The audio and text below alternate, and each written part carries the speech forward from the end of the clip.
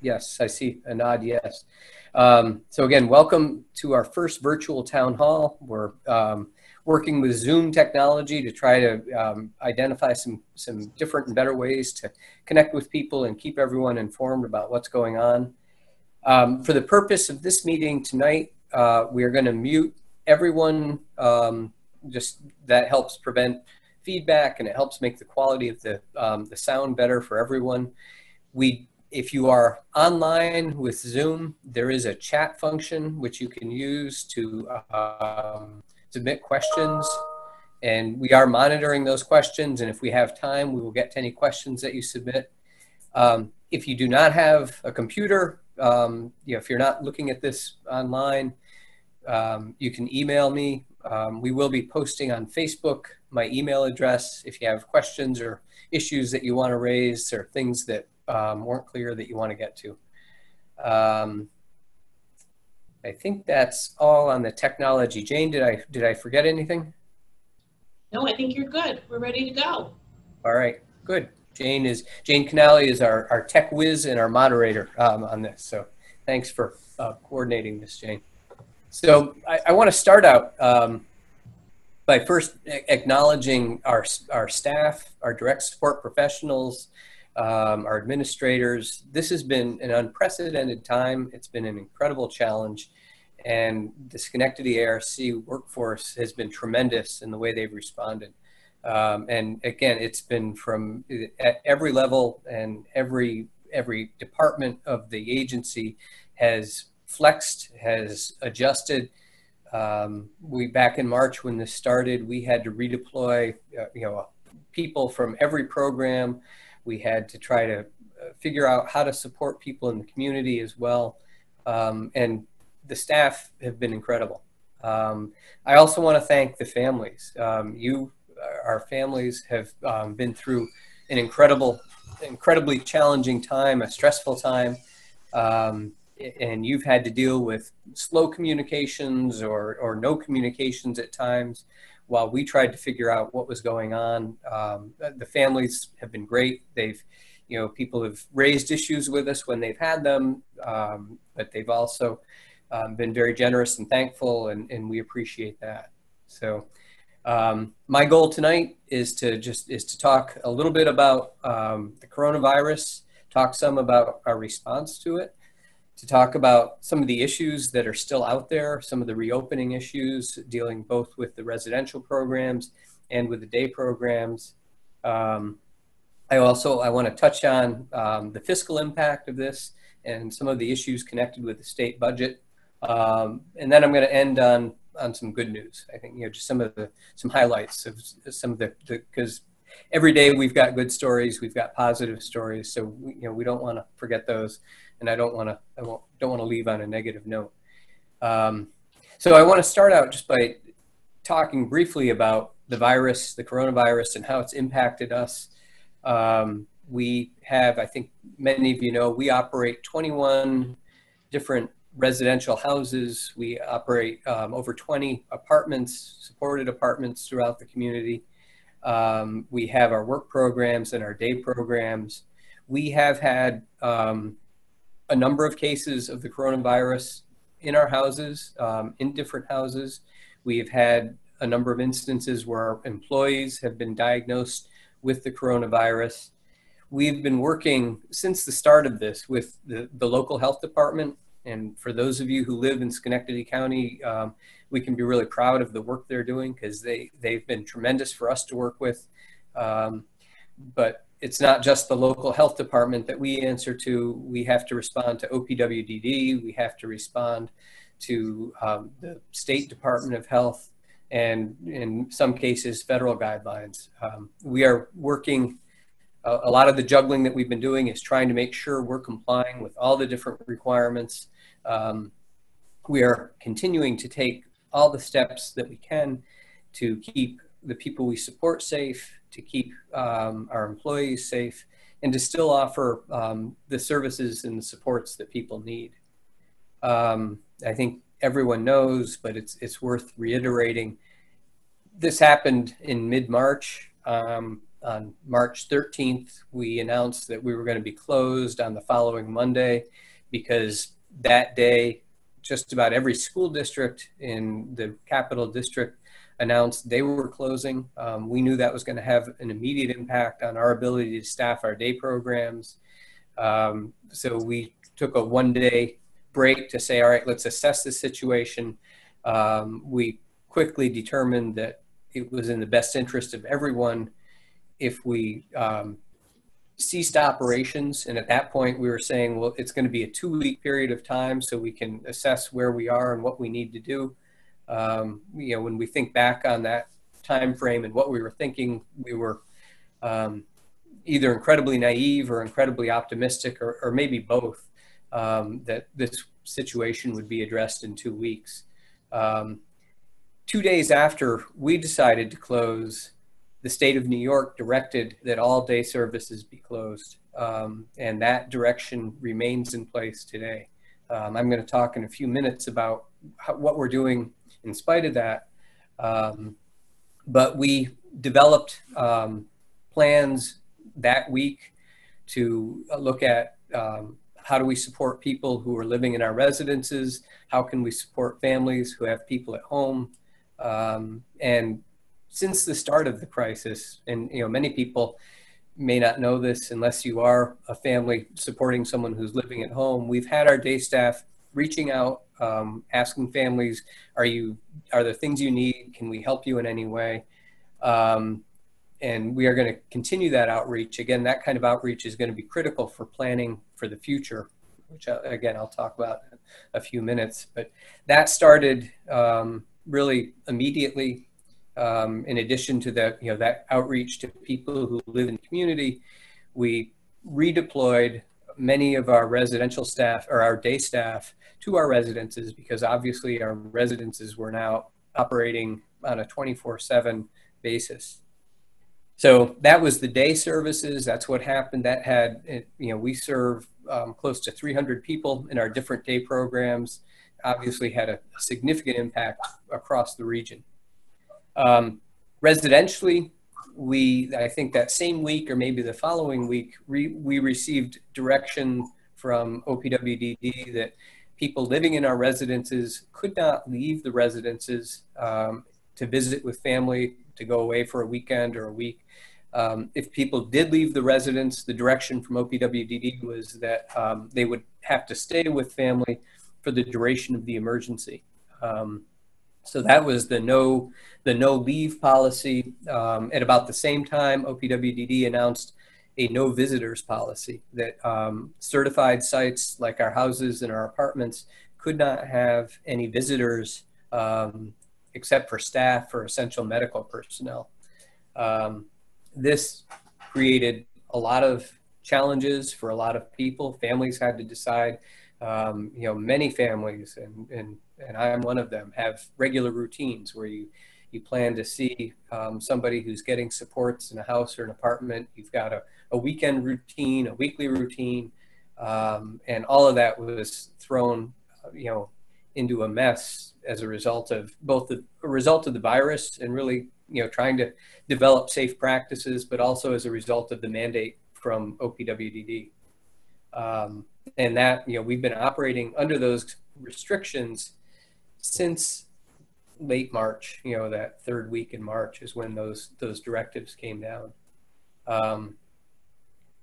So, I think everyone has heard the governor just announced today, I think, hospitalizations in New York dropped below 1,000 for the first time since, sometime in April. The New York State has been on a very positive trajectory, good trajectory as far as its response to the coronavirus and its handling of the illness. Unfortunately, we're not seeing the same thing in some of the southern states. And again, I'm sure people have heard the governor announced today restrictions for individuals who are traveling to New York from targeted states have to quarantine for a 14-day period of time. That's another mandate that we now have to figure out how that affects our employees who may be traveling and returning.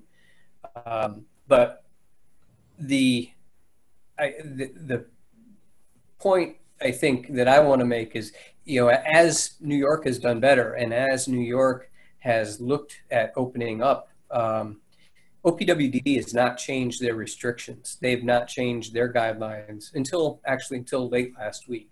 So the first sort of the crack in the wall that OPWDD has shown or has demonstrated is they said, and they announced at the governor's press conference that they would start allowing visitation under guidelines to be issued by OPWDD.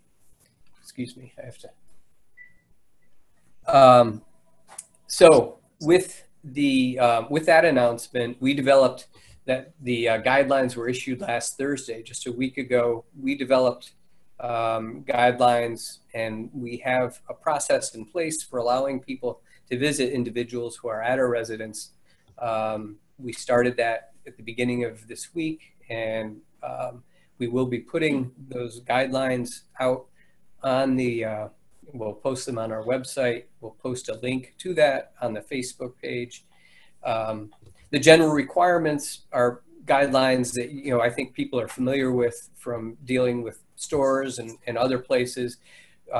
People need to call in advance to schedule the visits. We are scheduling visits only in outdoor spaces so that we can be assured of adequate ventilation and maintaining 6-foot social distancing. We are asking people to wear masks for the visit. We are doing symptom checks and temperature checks before people come. We are logging. It's a fairly extensive set of requirements. But again, this is the first step that the state has taken in allowing us to open up our programs a little bit to return to something closer to normal than we've been experiencing and living with for the last 2.5 months. So that, again, those guidelines will be posted. That is available for families, and we're glad that we're able finally to expand things a little bit.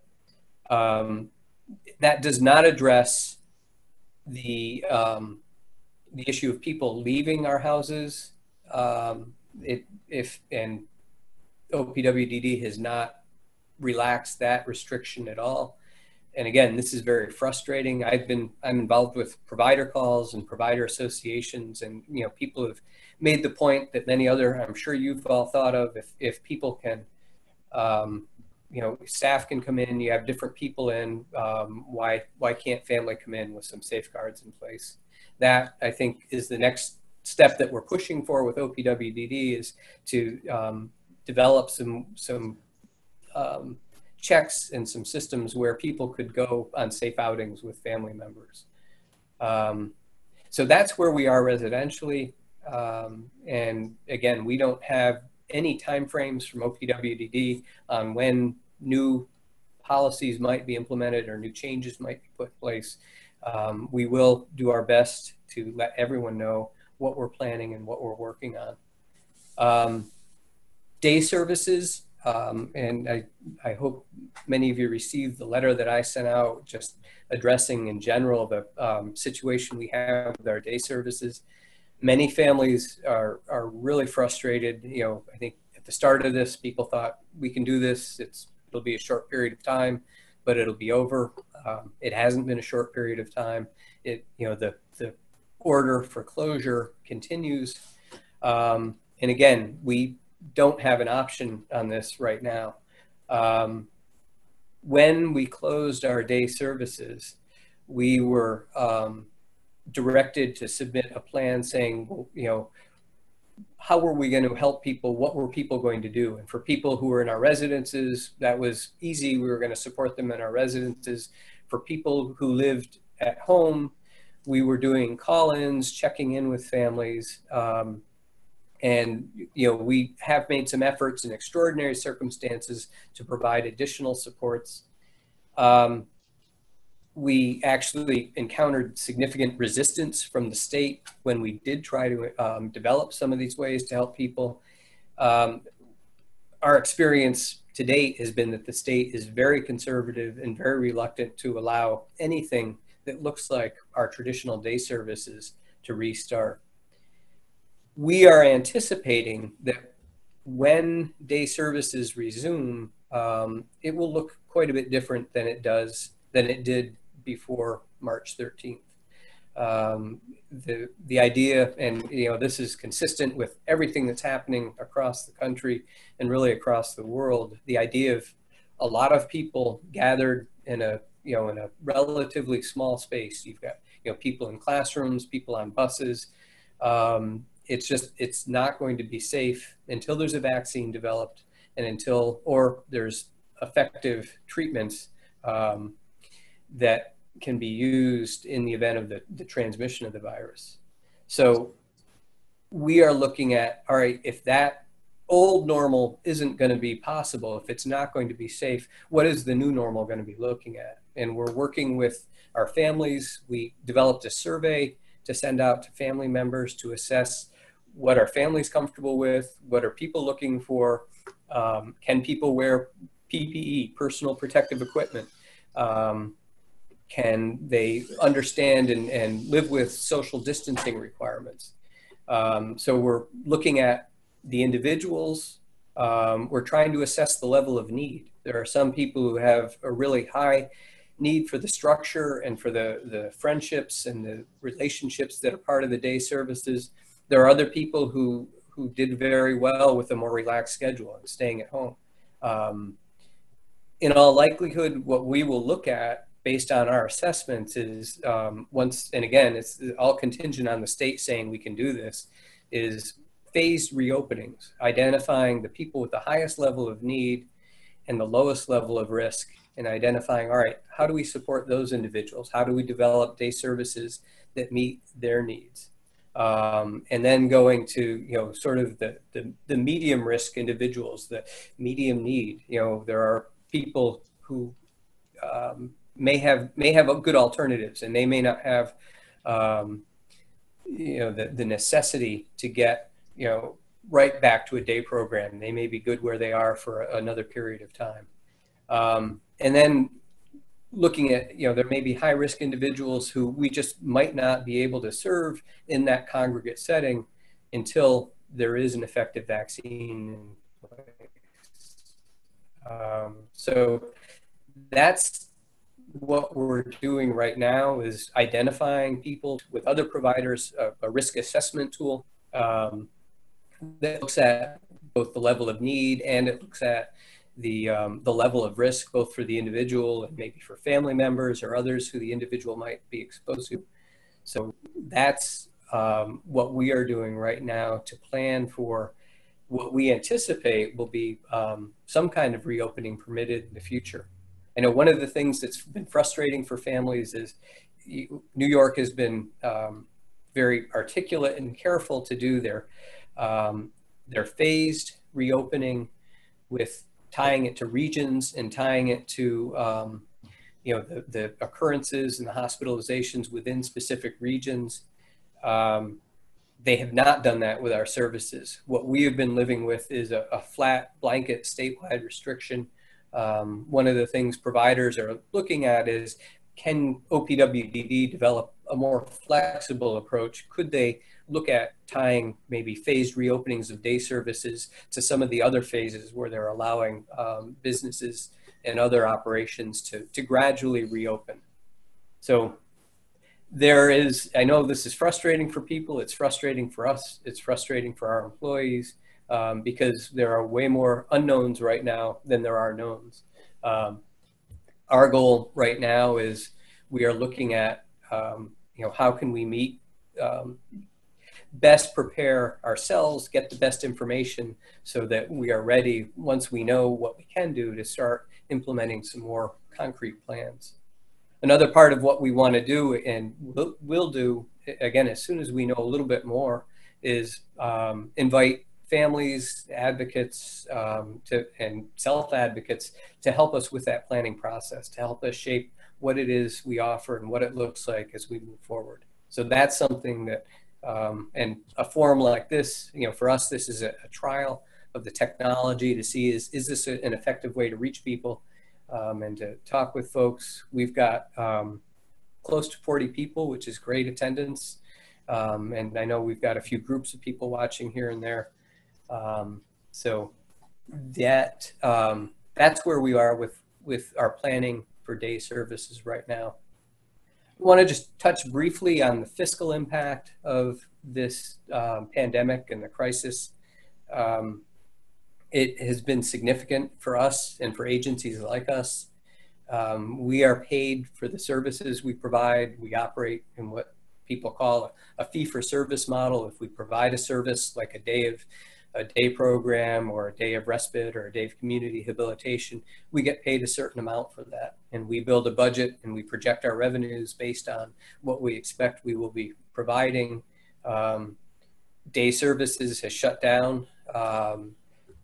Many of our other programs, our supported employment programs, respite, our clinics, our ComHab, they're not shut down per se, but they are seeing greatly reduced usage. So we've taken a significant hit on the revenue side, and we've taken a significant hit on the expense side as well. We've incurred tremendous costs for PPE, protective equipment. We may be able to get some of that reimbursed through FEMA grants. We've had hazard pay that we've paid people who've been working in situations where they are working directly with people with the virus. The state has not yet said they will reimburse us for that. So our goal with the advent of the crisis and the shutdown was to keep as many of our employees employed as possible. We've been incredibly successful with that. We've had opportunities for just about everyone who we employ. Some people have not taken them. Some people have had personal situations due to the virus or due to their own health concerns, but we have been able to offer people opportunities. And by and large, we have kept most of our workforce employed and at work. And as an essential business, we were operating right through the pause and through most of the closure. As most of New York starts opening up, we're opening up more operations as well. But again, I mentioned this at the beginning, our staff have done an amazing job. But we are very concerned about the fiscal situation, and we just learned about 2 weeks ago that we are facing a cut to our residential program. Our residential program is our largest, in terms of percentage of revenue. The residential cut that was announced limits our ability to have vacancies. It limits our ability to have people going home. We just had a link provided to us that individuals can use to go to OPWDD, to go to, actually not to OPWDD, but to your state senator, your state assemblyman, or the governor, and just urge him not to implement these cuts. And Jane, I don't know if you can share your screen and show the page that we will send out a link that will get you to this page. And this is a page that's sponsored by our parent organization, the ARC New York.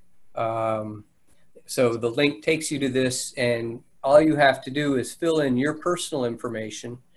And if you can see the message on the left says that with one click, it will use your personal information and it will send an email directly to the governor, to the legislature, and to OPWDD asking not to implement cuts to our services, to our agencies in this time when we've had these incredible expenses that haven't been covered, and we've had these challenges to our ability to generate revenue.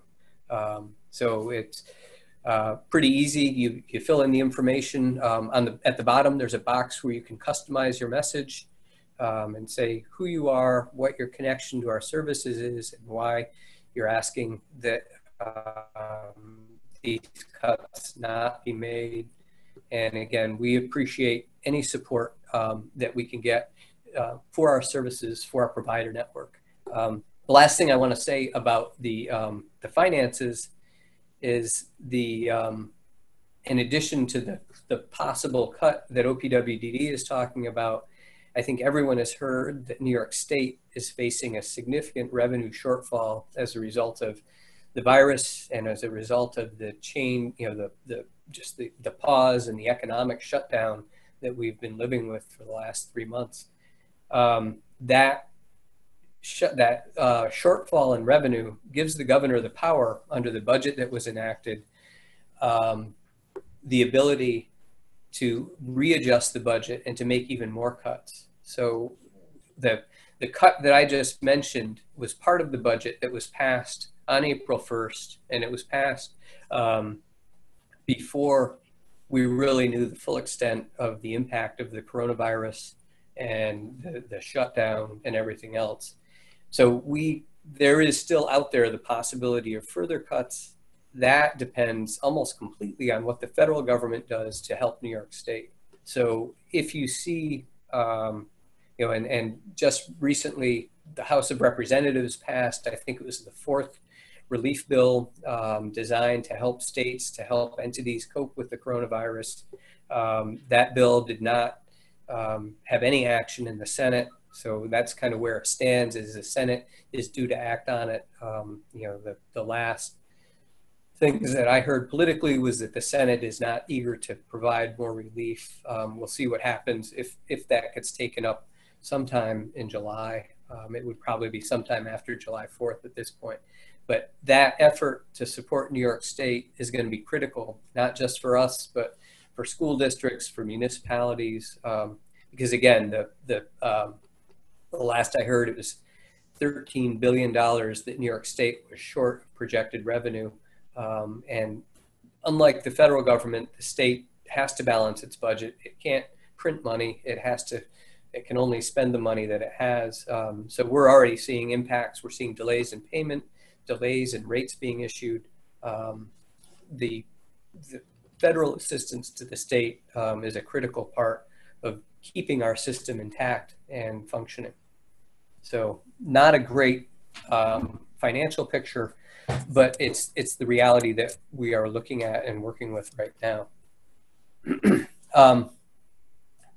So the last item that I want to talk about, and I'll just, again, I want to hit some high notes and end on some positive items. One good news event, or good news item, was our Pine Ridge Industries. Many of you know that we've operated Pine Ridge Industries. It was we used to call it a sheltered workshop. It was a work center for individuals with disabilities.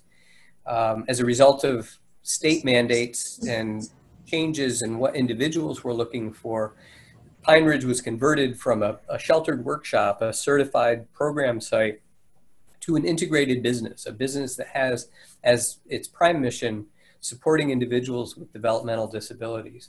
But it also has a integrated business. It has to have a mixed workforce, and it has to basically function and survive as a business operation. And we brought in this year, actually starting in December, a new director, our chief operations officer at Pine Ridge, Nathan Monsager. Nathan came to us with a lot of experience working with different businesses in a slightly different capacity. But Pine Ridge Industries, its primary contractor is an organization called Vista Labs. Vista Labs manufactures and sells plastic pipettes, the little pipettes that you see in every commercial and every ad about the coronavirus research, coronavirus testing. They're used in labs, in colleges and universities, and in private labs across the country. As you can imagine, the demand for that product skyrocketed in March and in April. It's tapered off a little bit now, but we were able to meet that demand. We've been a valued partner for them, and Pine Ridge manufacturing, packaging and shipping a product that is essential to healthcare operations and essential to labs did keep functioning throughout the pause. They did a great job of trying to keep everyone safe. They really developed state-of-the-art techniques for monitoring worker safety, developing, spacing in the work floor, cleanliness standards in the work floor, and they've done an amazing job. And the workers there have been really proud to be part of the fight against the coronavirus. That operation is making a positive contribution to our bottom line, and they're functioning at a better level than they have for several years. So Pine Ridge Industries is definitely a bright spot. One other thing I want to mention, for the last 3 years, this was supposed to be our 4th year, we've had a food truck event in May. This year, like everyone else, we canceled it. This year we were set to have what was going to be the biggest and probably best event yet. We had worked with the casino to have space on their grounds right along the Mohawk River. We had a well-known country group, Skeeter Creek, set to play. We had, I think, 18 food trucks signed up. All of that, of course, got canceled. We had to refund deposits to food trucks. But the good news was all of our vendors, and almost all of our vendors, maintained their support of the organization, contributed what they had promised to contribute. And that ended up being a real great positive development for our fundraising and development. And again, that's money. It's not Medicaid money. It's not restricted money. It's money that we can use to help our operations, to help our employees, and to try to keep our services strong. So there are some bright spots. I guess the last one I want to mention is we reached out to families and to friends. Our board supported us, donated gift cards to give out to our employees. Again, I can't stress how incredible our workforce has been. And we were able to do raffles. We were able to do some giveaways, and we've been really pleased to, even though we are facing an extraordinarily challenging fiscal environment, we are able to devote as many resources as we can to supporting our employees. So I guess, get ready to wrap up my remarks, and we're a little bit over half an hour, but I'll turn to Jane and see what questions have come through on the chat line in a second.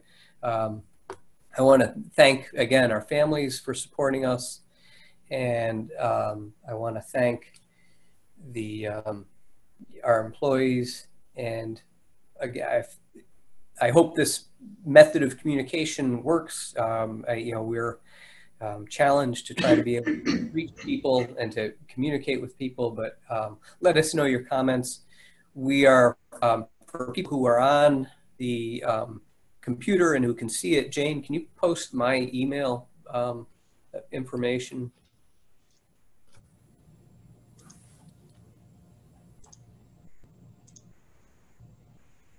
So if you're on the phone and you've got a pen handy, it's pretty simple. It's Kirkl, Kirkl, at sarcny.org. So if you have questions or issues that we don't get to or that weren't sufficiently addressed, please feel free to email me. And I think, Jane, I'll go back. Are there questions, items that came through the chat that you want to raise? Yeah, there are a couple. One question was, when will the survey be distributed? The survey was mailed out I believe it was last week, at the beginning, so like a week ago this past Monday. So people should have received it, and if you didn't receive it, please send me an email or send Jen Cole or your program director an email, or let them know if you're a family and people are calling you, let them know you didn't receive the survey. Okay. And there was another question, is will the vaccine be mandatory? That's a great question. And my guess from the rhetoric and the dialogue that we're hearing from the state and from different advocate groups around the state is that the state probably will make it mandatory. I think we will be able to do some kind of phased reopening before we have a vaccine. Um, and again, that's sort of my best guess. The other part of that, though, is I think it's going to depend on, what that vaccine looks like, how safe it is after it's trialed, and how effective it is, whether or not that's going to be mandated for everyone. Okay, and then we had a number of questions about the visitation policy that may be more specific to the residential setting, that maybe it would be better to speak directly with the residential director about the individual site. Okay. And our again, that's OPWDD announced their guidelines at about 4 o'clock a week ago Thursday, and we developed the policy on Friday to get it ready to roll out on Monday. And we trained our directors, went through it with our staff on Tuesday and Wednesday. So it's literally hot off the press. We are, again, our goal throughout this has been, both we have to comply with our guidelines and with the regulations, but we also are very concerned about safety. And, you may agree or disagree with, all the measures that are part of it, but the goal is safety, and that is our goal as well. So yeah, if you do have questions, please call the residential director, and if the residential director, isn't able to answer the question that you have, email me or call me. Okay, and there's one more about day programs. If a family opts out and opts to not send their loved one back to day program, do you think virtual services and supports like OT will still be available for individuals? Yes, absolutely. I think, we are, one of the good things that's come out of this whole pandemic is we've learned that we can do effective, for some people, telemedicine, telehealth, teletherapies can be very effective. And we understand that there's people who may not want to go back to a congregate setting, but they may want other supports and services. And part of what we are going to be asking families about is, if in fact you're not comfortable, or an individual is more vulnerable, what are the other ways that we can support people? And those remote technologies certainly would be one tool we would look to. The only thing that might impact that negatively is if the state says all of a sudden you can't bill for those anymore, you can't, that's not an acceptable service modality, you have to do it face-to-face. Again, we learned the state very quickly said when the virus hit that they did away with some of the restrictions and rules around how those services were delivered. They authorized the telehealth. And I think the experience has been uniformly positive for both families and clinicians, maybe not uniformly, but generally positive. It can be effective for many people. So yeah, we believe it would stay in place, and we certainly will be advocating to keep it as an option. Okay, that is the bulk of the questions. We will go over them, and Kirk can respond to individuals if there's additional information he can share, but I think that's it, Kirk. Okay, thank you. So thank you everyone for your participation. I hope technically this worked for people. We welcome your feedback, and we will stay in touch. We'll do everything we can to keep communication lines open. And thank you, Jane, for coordinating this from the State Street offices. All right. Take care.